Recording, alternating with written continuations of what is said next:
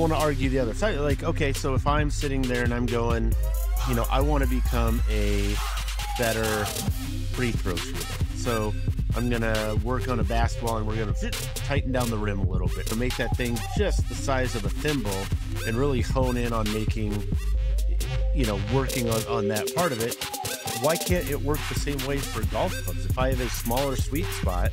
Well, what you're talking about is, will smaller hands make you a better free throw shooter? All right, everybody. How you living? No putts given. Tony, we're back. You have a Cobra bag in the background and what appears to be a locker. Yeah. That was always the root, the locker. Just easier to see it. What's in the locker, Tony? It's a miscellaneous collection of crap, but when it came originally, it was 3 tailor-made 6 irons. We're going way back, like when they first launched the slot technology, they did like a media kit with their 3 base slot irons. I think it was base slots, some kind of slot. It's always a slot, but yeah. So I just held on to it because, one, it's kind of cool. Sure. 2, like, what are you gonna do with it? Like, it's going to add to the trash bill if you try and get rid of it. So there are probably like 100 of us media guys that have these lockers somewhere in their house. The wives are like, what the hell is it? It's awesome.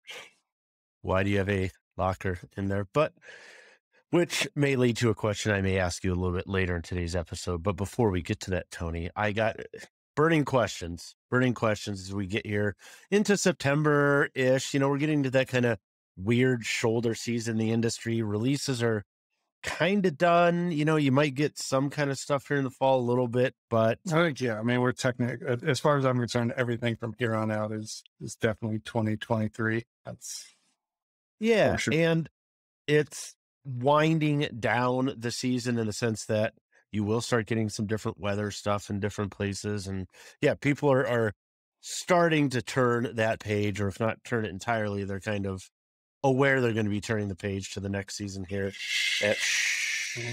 So we're getting questions about the next things and some of those kind of stuff. But we get interesting questions this time of year often. One of those questions being, Tony, I've been struggling with my game. I want to get better at this. I want to get better at that. People kind of have over the year developed, either habits or frustrations. And we get questions about, lessons or new equipment coming out, or, what should I do with this, that, whatever. Let's talk about muscle back irons, Tony, because we hear this topic. This question: will blades make me a better golfer? And first of all, let's unpack that question. So what am I actually asking?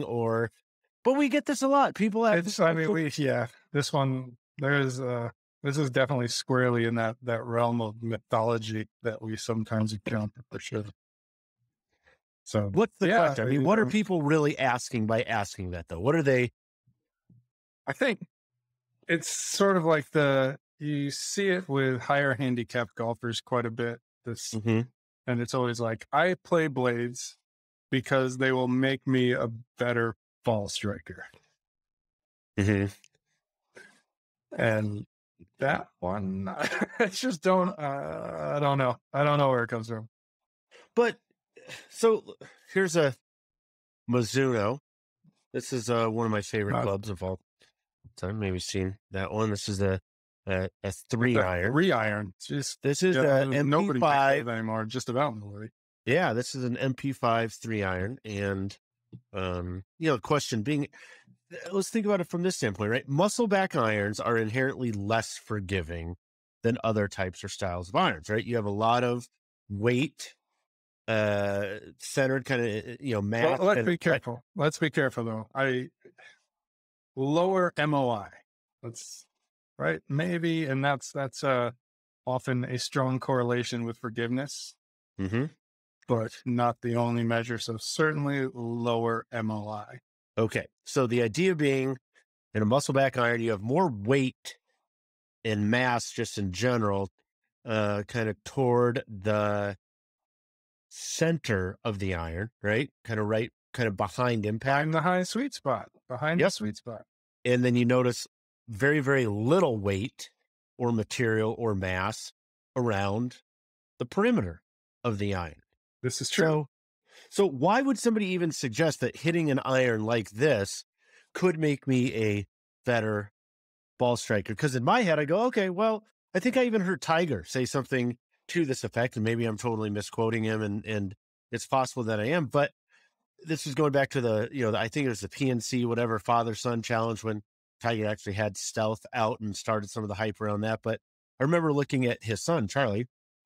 I think there were some tailor-made irons that he had kind of made up for him, and these were definitely low MOI, low forgiveness, whatever, muscle back player style irons, with the idea being, and again, I think Tiger said something to this effect, that, I want him to learn how to strike the ball appropriately. Kind of like, I don't want any training wheels on there. I don't want, somebody to learn how to bowl by putting the bumpers in the, in the gutters and getting this false sense of, hey, I'm better than I kind of am. I think, if we can punish shots that aren't good, that eventually what you're going to be left with is that kind of feedback that you want to establish. And, you can always go to more forgiving things down the road, but, if you practice with one of these, or if you get into a set of blade irons, it's going to help you become a better ball striker because you can't afford to miss.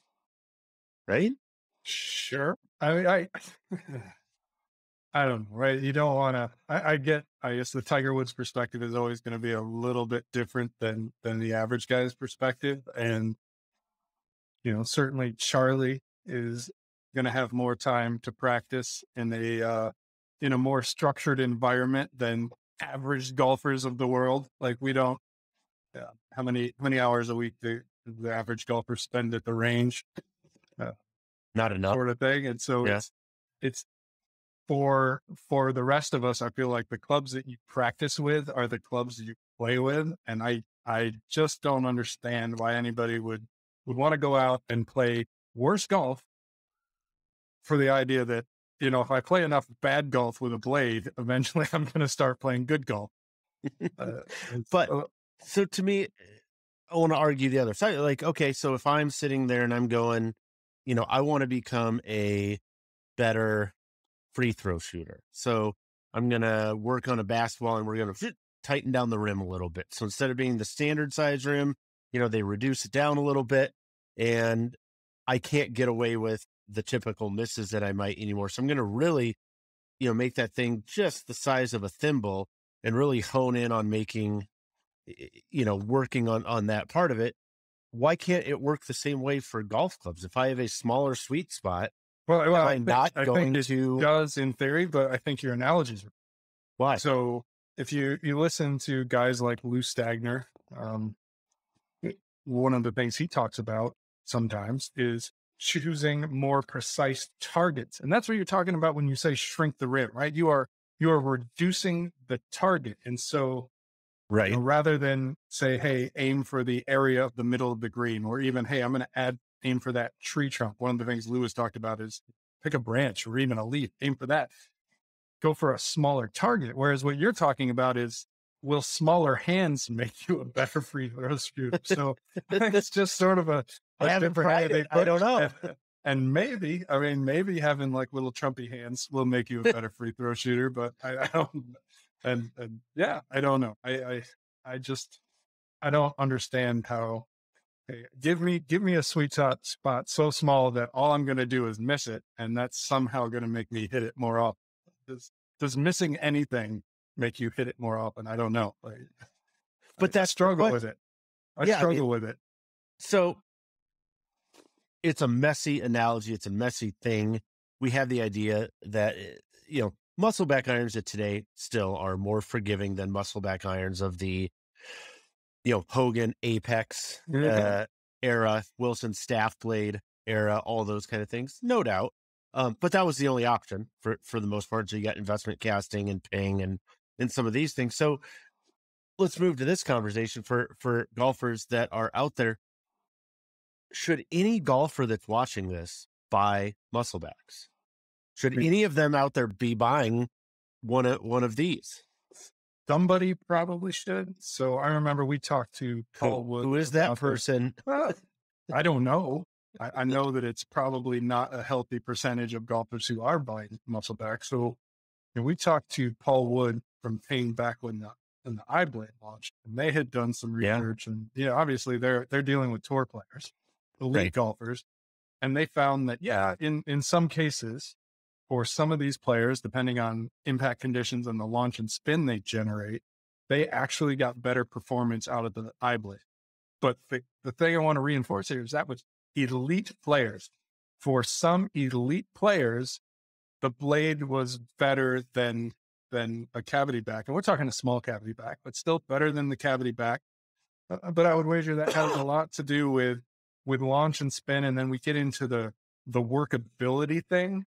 And in terms of what that means from a design perspective, right? When golfers say workable in the real world, they go, oh, I can hit draws and fades, alter my trajectory.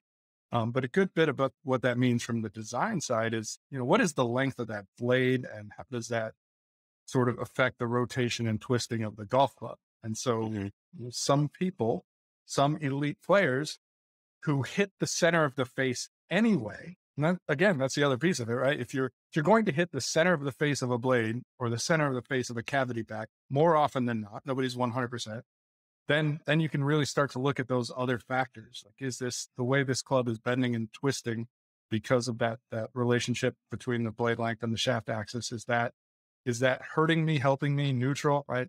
Better, worse, the same. We talk about that from time to time. But I think as soon as, so again, that's the argument of from a performance characteristic in terms of ball flight, but in terms of like, I missed the sweet spot, so I'm going to play this blade to teach me how to hit the sweet spot. I don't know that there's any evidence of that. I've never heard of an instructor working with a player and going, hey, you know what, you're struggling here. I think we should put you in a blade.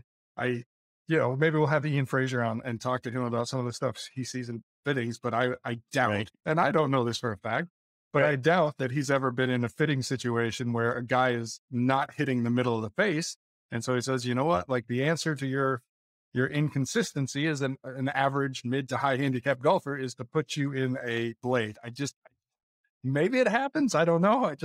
I can't imagine that it does, and certainly not often. So and the other thing, and we can, a little tongue in cheek here, but if every golf company, and I've never heard anybody tell me this, but if golf companies believed that playing blades would lead to more consistent contact and make average golfers better golfers over time, right? I think every manufacturer would make a forged blade in a left-handed model, and you don't see that.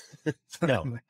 Maybe I don't know. Maybe blades only make right-handed golfers better. I don't. It's something in the physics. I don't know.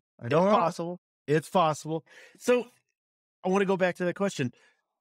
Who should play a blade? It sounds like, part of it is there's preference and vanity and things. And, if you wanted to throw a handicap number on it or something like that, it is probably fair to say that no one that you or I know or play with routinely or regularly would qualify as such. But even when you look like at strokes gained stuff on PGA Tour, look at, kind of the most elite golfers on the planet, right? Which, like you said, we're mentioning with Ping, with some of those people. Okay. Yet still, Jordan Spieth, Will Zalatoris, Colin Morikawa, John Rahm. They're all playing players, cavity backs to some degree. And yes, you have your Justin Thomases, you have your, put Scotty Scheffler, obviously can't forget about Scotty Scheffler, right? Rory McIlroy. You have guys that are playing muscle back irons, but again, looking in the bag of those players to see what they're playing is at least neutral, if not entirely detrimental for any other golfer on the planet, other than you're just like, oh, that's entertaining. I want to listen to see. Not a lot of 12 handicaps on the PGA Tour, though. That's right. So why? So how many blades do you see at like the AT&T Pro-Am in those AM bags? I wonder. Like, is Chris Berman playing blades? No. So why make them that? Like, I guess that's a question, right? It's like because somebody wants them, and you do. why you make them, it is kind of a showpiece, and it is sort of it's the word I'm looking for, but it shows your capabilities to a degree as a company, not necessarily a high tech golf company, but in terms of like artistry and purity of the game. This is what we are capable. We are. So it's a resume piece. It is. It is. I think so. And everybody wants it on the resume. And if you went from, ask any company, if you went from one to the next, not only does the data already show what is the lowest seller in your iron lineup, it's gonna be that blade. And then the next question is, would it fundamentally impact your business if you didn't offer it? And in terms of the bottom line, I think the answer is no, but it very likely could impact perceptions of the business, which does trickle down. But the blade itself, I don't think anybody would lose anything other than, again, this aura of credibility from not having it. It's not a performance piece.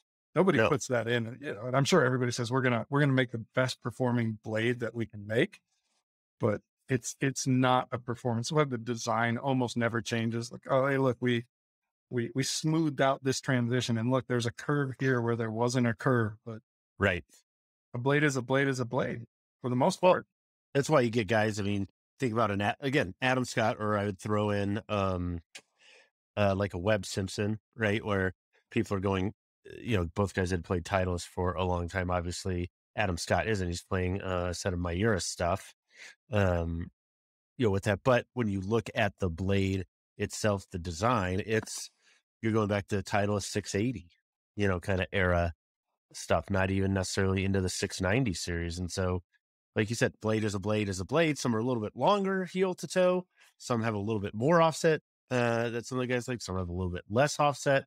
Some are a little bit, more cambered in the sole. It really is about those little, We're just going to tweak it and tune it, and it'll be fun. But I don't know if we'll have Vosch back on from Mizuno, but I don't know if he would tell you that their newest blade is that significantly different from a performance perspective from anything they made 10 years ago. And if you ask him, any manufacturer, about the rest of their iron line, where we start talking about the cavity backs, even the players' cavity backs, and then when you get into the players' distance space, which didn't even exist a decade ago, and you're going to see quantifiable performance gains with all of those, and the blade is largely unchanged. Because we talk about blade putters being no-tech putters primarily. Right. But these, face milling, okay, there's a little thing you can do, but when you're dealing with a milled putter without an insert, without any of that, you're talking about at best a low-tech putter. And on the iron side, that's what a blade is. It's a very low-tech to no-tech golf club. Like as an average golfer, and I've gotten to the point where I actually qualify by the numbers as above average, which is remarkable in and of itself. Shocking was that may sound. I know, right? As a slightly above average golfer who is capable of playing like a well below average golfer, it's nothing I would seriously consider, certainly in the bulk of my set. Right. Now, I play a 46 degree Vokey pitching wedge.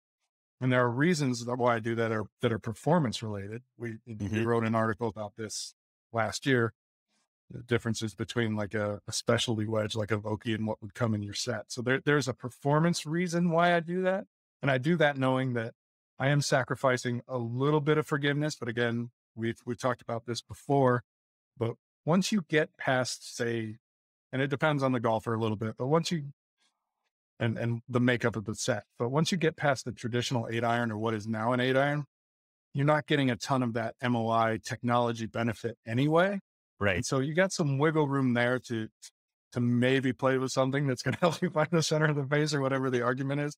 But yeah, certainly not in the bulk of the iron set. So yeah, I think you made me think of a question though for you, which is what you were just talking about there with the 46 degree pitching wedge that you play, right? So we tend to treat irons as a set, even though the reality is that you really have 14 individual clubs in your bag. And just looking at even, again, go back to golfers we should never compare ourselves to, the, Webb Simpsons, Justin Thomases, Colin Morikawa, John Rahm, blah, blah, blah, all these people. A lot of times, even if they are playing a muscle back iron, they're not playing it in a 3, 4, sometimes even a 5 iron, right? They're Well, playing. I mean, it's hard to find a 3 iron. That's all become like that. Found it. That utility iron. Well, yeah, Found it. how old is that? How old is that one? I don't know. It's an MP5. Okay. It's MP5. Paul Casey bagged these for a long time. Might still bag them as far as I know. But okay, so consider this then. Let's say that we're even seeing a trend on tour where the most elite ball strikers aren't playing, by and large, 3, 4, 5 irons in a muscle back, even if they are in a 6 through 9 iron pitching wedge scenario, right? Then on the other hand, at a certain point, whether that's a 9 iron loft of 40 to 42 degrees, depending on manufacturer and whatever, I think kind of what you're talking about is you have more of that glancing blow, right? Where the more loft and spin loft that you're putting on a shot, right? It's less of that twisting or forgiveness MOI kind of stuff, right? Well, you get It's that actually in help. The face technology too. Right? So Yeah, the ball's going that's why I up. see a lot of sets like these super high tech irons. By the time you get from going into the 8th and 9, the wedge, that technology fades because it's just not needed. And so you do see manufacturers going, all right, what can I do here that provides maybe a little better feel and a little bit of that? I think it gets called shot making versatility quite a bit. So that's Sure. the other piece of it, right? Can I forego forgiveness in these irons where there's less forgiveness benefit anyway in favor of shot making versatility? And so, Yeah. like if you were to say to me, hey, should I consider more shot making versatility in the short end of my bag? I might say yes, although I would still be hesitant to say, yeah, just from 8 on, go to blades. Like that's Right. Right. yeah. Well, and I think what you're talking about too is we're seeing a shift, maybe even within the industry of like you said, the technology. When you actually look at the technology in a set of irons, from say 4 iron through pitching wedge, and the things that it might have in 5 iron, 6 iron, 7 iron, thinner faces, different types of materials, maybe the variable face thicknesses, how they actually construct it. Like you said, a lot of times that stuff is kind of waned or it's kind of titrated out by the time you get to 9 iron pitching wedge, because like you said, it's of less benefit. So maybe there's an argument there that if you say, hey, it's not that forgiving anyway, what difference does it make if I play a 9 iron or a pitching wedge in a traditional muscle back? But again, what's the benefit? It's not that it's like, hey, there's a cost, but it's like, what's the actual benefit of doing that? That is an interesting question. And I go back to our testing from time to time, and I think, don't hold me to this, but we're kind of kicking the tires on a test that actually compares blades to a cavity back and maybe even an SG iron to really kind of put some numbers on this from average golfers. But one of the things we think we see, because we haven't done a deep dive on it, Right. but I do feel like when we get into the short iron portion of our test, you do tend to see situations where what is on paper a less forgiving club does tend to be closer to the pin, probably equidistant on average, but the best shots tend to be a little bit closer. So again, that's that shot making precision, if you will. So there's an argument there, but that's for playing kind of a smaller, more workable short iron. But that's a far cry from going, you know what? I'm gonna load up this bag with blades from the 3 iron to the pitching wedge, and I'm gonna get the smallest wedges I can find, and I'm gonna go out and shoot 102 until I suddenly break 70. Right. Because they made me a better ball striker. Like I don't get that piece of it. Still. Yeah. So bottom line, will muscle back irons make you a better ball striker? Will holding your breath for a long period of time make you appreciate breathing more? And what's the end game with this? Like, okay, I put blades in the bag, and I know if I keep playing these blades, if I just try hard and keep at it, I'm going to eventually become a better ball striker. At what point in this conversation do I feel like I have achieved enough ball striking prowess that I can take the blades out of the bag, right? It becomes almost counter to what it should be. Like I have played Right. blades and gotten so proficient at striking a golf ball that I am now going to go play a cavity back.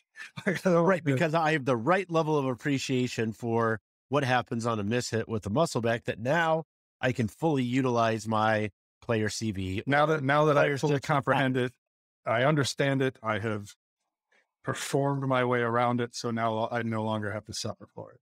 Yeah.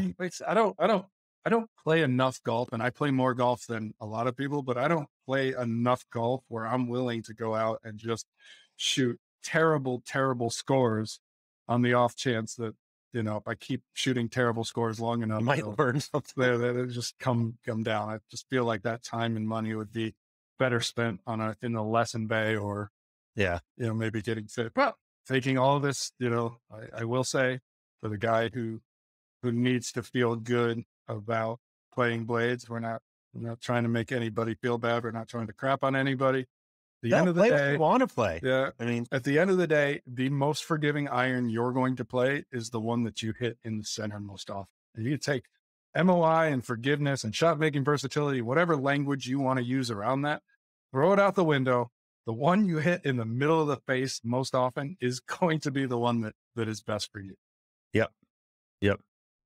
And we'll see. Yeah, I'm sure there are plenty of people that play muscle backs that swear by them, that this, that, whatever. But and we're not saying don't play them or don't do this. Play what you want to play. You know, but if you're playing a muscle back iron because you think it makes you a better ball striker, maybe just stop and take a minute and really think critically through that. So I want to know what the end game is. When what are you really? Is that what we're really doing here? You know, when have blades made me so proficient as a ball striker that I no longer need to play blades? I have become too proficient for blades? I don't know. What is that? I don't know. I'm so far removed from that area anyway. I don't know Yeah. what that would be. Yeah. I don't know. Well, I'd like to experience it though. like you said, we got a couple of gets coming on here, hopefully in a couple of weeks, so we can dig a little deeper on a couple of those topics. But I scoured through the mailbag, Tony. Mailbag. All right. Yeah, we did. And I found two questions, semi-related that I want to get your pick. Cousin, like first cousin, second, like how Rudy Giuliani, what are we talking about? How close? Well, it's at least first cousins, maybe once removed. Okay. We know that we're in that time of the season. People that have played golf are, you know, at that point in the season where maybe they're thinking about, hey, I want to get fit. Should I get fit now as I'm kind of getting toward the last third of the season, maybe, or the last quarter of the season? Am I better off to get fit now based on what I've seen, done, experienced this year? Like I'm really close to that, right? Because I've been playing a bunch and blah, blah, blah. Like pretty good handle what I'm doing well, not doing well. If I track stats, if I don't, whatever. But we're kind of at the end of a life cycle, right? Of a lot of clubs. And like you said, pretty much everything we're talking about, hearing, discussing with companies, like we're talking stuff that's coming out February, March, April, whatever, 2023 stuff. So should I get fit now today for end of cycle clubs with maybe more authentically who I am as a golfer, or should I wait a little bit, see what's coming out November, December, January, knowing that that might be the early version of my golfer self in 2023? Which one should I err on? Well, let's start by acknowledging that there is a segment of golfers whom I am very jealous, who don't experience the seasonality of a golf. Golf is a year-round sport. It's not like, you know, I would say we probably start looking at mid-October as like maybe the nails aren't in the coffin, but you know, there's a guy that's got a fistful of them and a hammer. Like, you know, it's only a matter of time. So, but that's a month for you. So it's like a month away from now. Yeah, for those guys who are lucky enough to experience year-round golf, it's not a concern. But to your question, yeah, I think screw you, Scottsdale. Yeah, if you're gonna get snowed on, this is when you've been playing all year to this point, this is the best time to get fit. Absolutely. You are theoretically grooved. Your swing is what it's gonna be. So you're in a really good place to kind of go in and work with a fitter and say, yeah, this is who I am. This is what I got. Let's work with this and get me something good so that I'm able to hit the ground running in the spring when this thaws. Now, unfortunately, I think the majority of the golf industry doesn't see it that way. Titleist just released, but the fall release is rare. And I think we can say Mizuno has some stuff coming here that you'll theoretically be able to get fit for before the snow falls. I don't know if you'll actually receive it. That's a whole other conversation still. Right. But theoretically. Yeah. So the rest of I would say like these January, February releases, they don't do golfers any favors in terms of fitting. Again, if you are like we are and we don't have like endless golf, if we have actual, hey, we got to shut it down. Mm-hmm. Going into a store in the spring when, hey, everything is fresh and it's exciting and you want it all, but you've also been kind of chilling out for 3 or 4 months, sometimes 5 months. So it's probably not the best time to get fit. Whereas right about now, man, like you're in it. You got what you've got. You know what's going on. You maybe even feel good about things. Like, yeah, this is when I would like to most to get fit for sure. You at least have something you maybe feel good about throughout your life. And you kind of have a sense of what you need. My 5-wood just isn't what I need it to be. Maybe I need something into the bag at that point in the bag. And I know this because I've had 6 months of it not doing what I need it to do or whatever the case might be. Yeah. So here's the corollary to that. So you're saying, given those two, fit now with, let's just call it end of cycle equipment. Like if there's stuff. Some of it's end of cycle, some of it's relatively new, some of it's mid cycle. I mean, So basic point being, don't wait for the newest stuff in order to get fit. If you're gonna buy blades to be a better ball striker, for example, like that's in a lot of cases, that's for a lot of companies, that's a 3-year window. So I don't want to, like, the good news there is you're not, it's like, but prioritize when you're going to get the best, most accurate fitting. That's going to be more important than whether you're getting fit for something that comes out in 2 months, 3 months, 4 months, as opposed to, again, like you said, inline or existing, even mid-cycle equipment. And I think we have to acknowledge, and I've said this before, like sometimes newer is better. Like there's a hard, hey, almost everybody gets more yardage with this new thing than the old widget. But a lot of times newer is just different. Like, hey, we added a new feature and we moved the center of gravity around and we did some things. And these things that we did are going to be beneficial for the guy who had our previous driver or club, whatever it happens to be. But also these things that we did may not be beneficial for some of the guys that have our previous driver or club or whatever it happens to be. So yeah, a lot of times there's not a ton to be gained. And I guess probably almost never is there a ton to be gained. Sometimes it's little. Yeah. Sometimes newer is just a better fit for who you are as a golfer. Yeah. And to your point, it's I hate it when I get coupons in the mail when there's like, hey, spend $25. Oh yeah, you'll see. Spend, hey, here's a $25 gift card to this place if you spend, $50 or whatever. Oh, I hate those because they give me every time. Yeah, but it's only saving you money, really, if you already spend that money there. Otherwise, you're just spending more money to save a little bit, and you get suckered into it, right? Or if I spend 75, I'll save 25.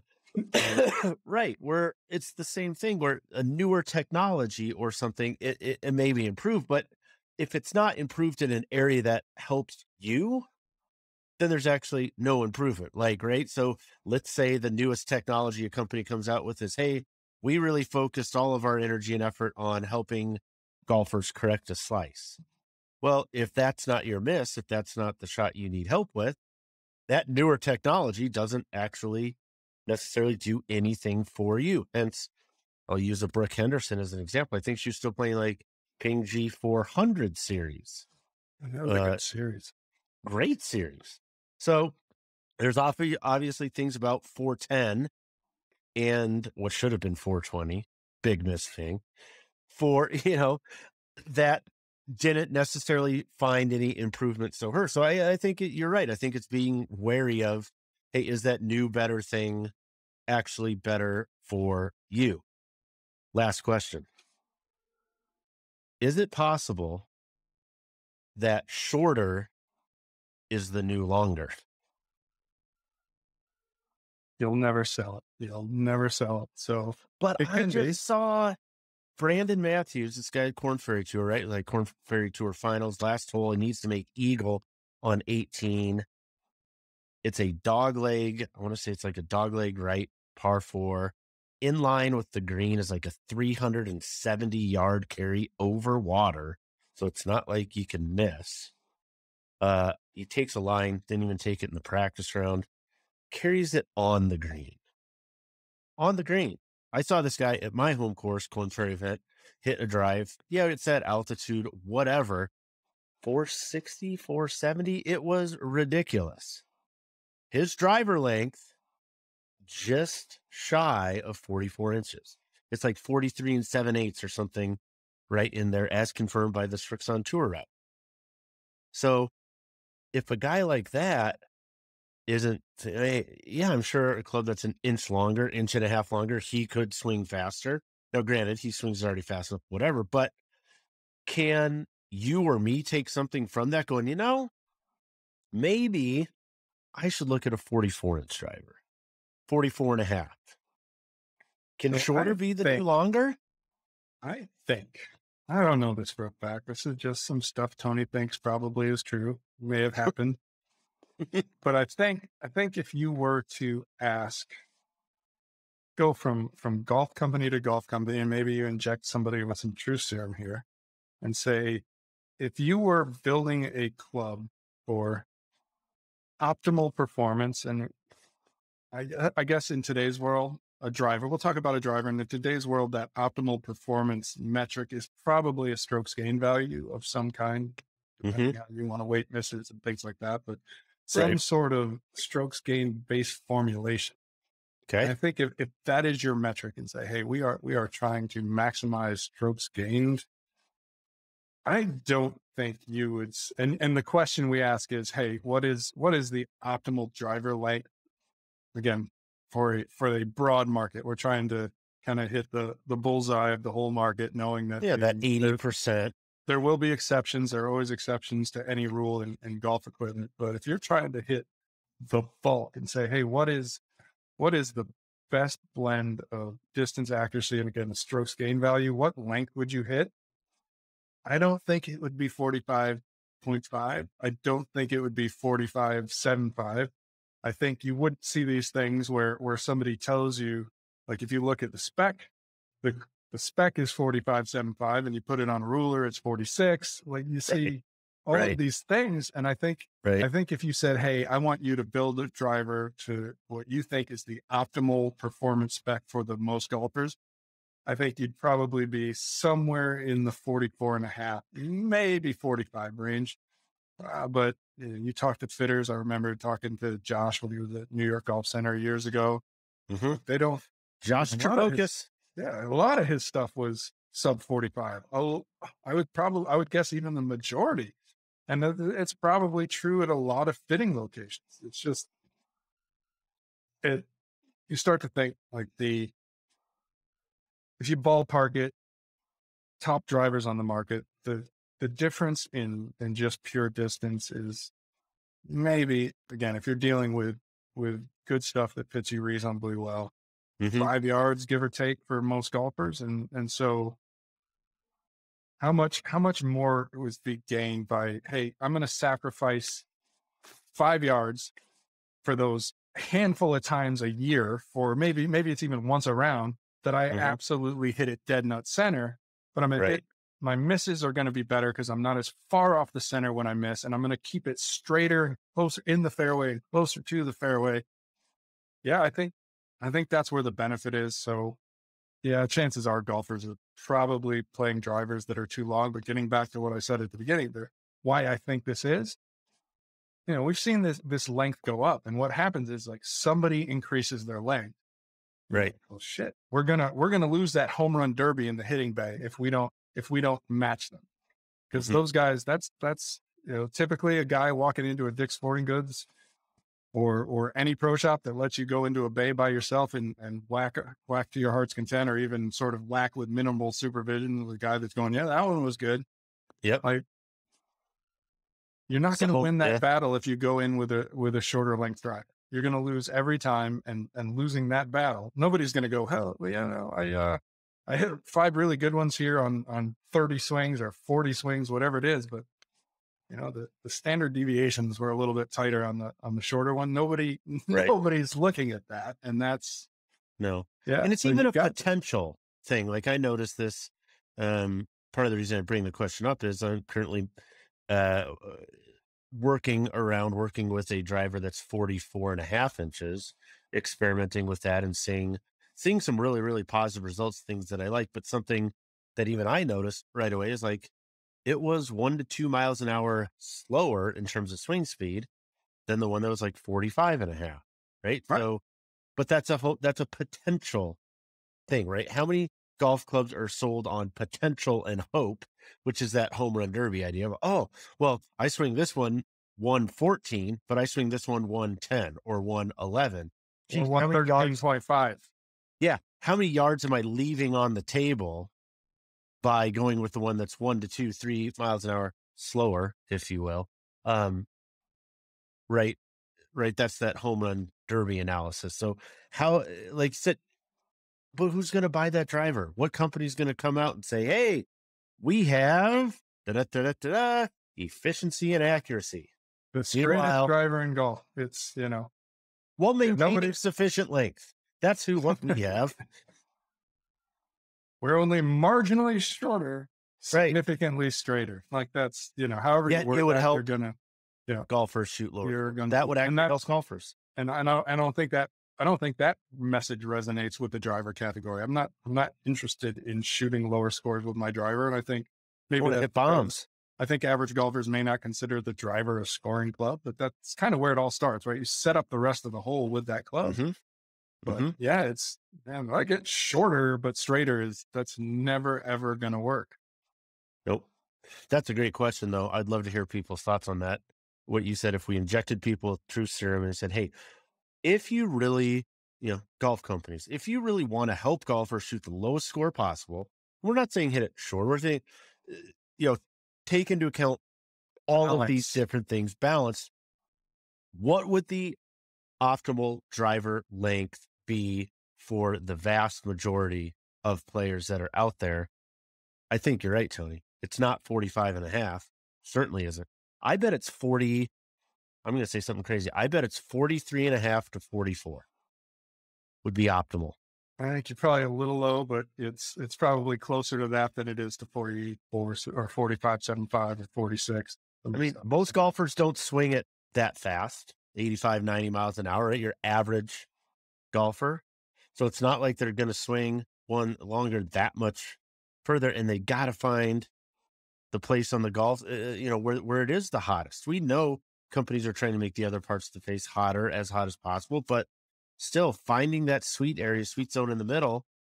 If I can do that with a club that's an inch and a half shorter, am I not going to be better off? Same rules apply. Yeah.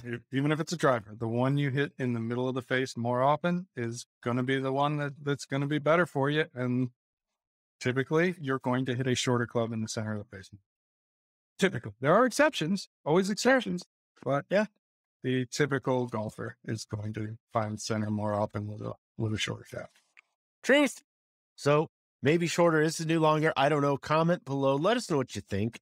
We got other topics, things. You got questions, as always. Find us out on the interwebs, GolfSpy T, GolfSpy C. Let us know what you're thinking. What do you want? Hopes, dreams, questions. I think. Until next time, Tony. Quit playing blades. Quit playing blades.